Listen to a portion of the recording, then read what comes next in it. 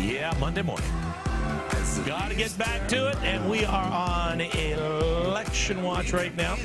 We're only a few days from the provincial election, which of course is on Thursday. And a lot of people, less than half of, just a little less than half of Ontarians who are eligible to vote even bother to go out voting. A lot of people say it's because they just don't think there's a choice. But maybe the fact there is no choice could be your choice, and you can still go and vote and express that. Here's Winston to explain what I mean. That's right. Yeah, there's a website that popped up online. It's called declineyourvote.ca, and we're going to click into that and take a look. This is the website and what it's all about. It's the idea of submitting a vote and letting people know that you showed up and that you do want to voice your opinion, but none of the candidates are your choice. So declineyourvote.ca, it shows that within the Elections Act, it says an elector who has received a ballot and returns it to the... Oops, sorry, I can't do that, can I? You know how to do this thing, I don't. Returning officer declining to vote forfeits the right to vote, and the deputy returning the officer shall immediately write the word decline. So they separate these votes from the rejected votes. So it is its own category, and they do count it and they log it. So you are telling them that I voted. Because a rejected vote, you have to understand, they still count rejected votes, but they're not counted in a political way. They're counted because someone may have scrawled on it or ripped it by mistake. So those are spoiled ballots. Yeah, you can't really say that they're saying one thing or another. They may have just made a mistake in how they voted, tried to erase something.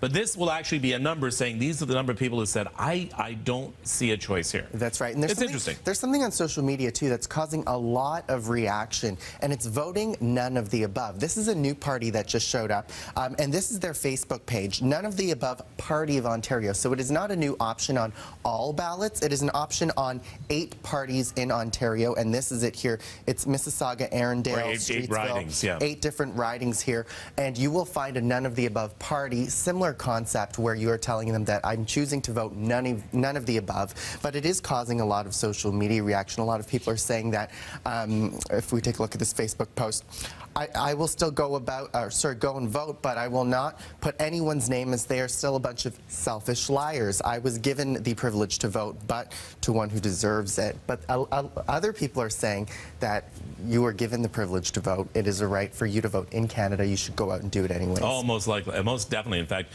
you know what? I just had D-Day celebrations on to mark the 70th anniversary of D-Day. We always have to remember we've been fighting for our freedom for a long time, and your voting is your chance to say, okay, I respect that freedom, that's right. and that's my duty is to go out and vote. But less than half of you actually will, and that's very sad. So please go out and vote on Thursday. Thousands of tweets trending, hashtag trending on BT. We want your comments. We're going to track that and continue that conversation online right now. All right.